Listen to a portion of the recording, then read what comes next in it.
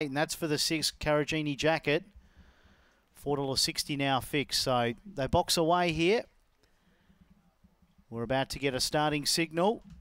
Favourite is the 8. That is Cryer's Spring.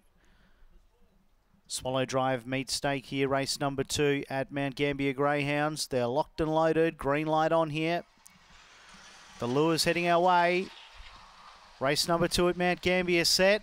Lids up, away and racing, and favourite Cryer's Spring stood there, missed it, but it's mustering now and dashing up towards the lead, but is in third.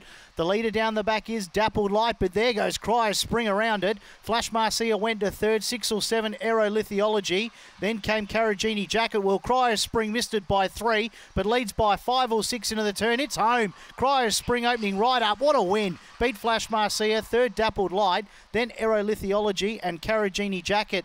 They don't miss the start like that and win by that margin very often. Time here is 23.8.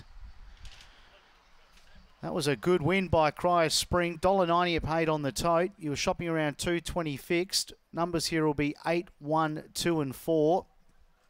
8, 1, 2, 4 will be our numbers past the post.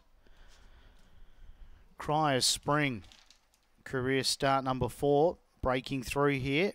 Time was 23.84.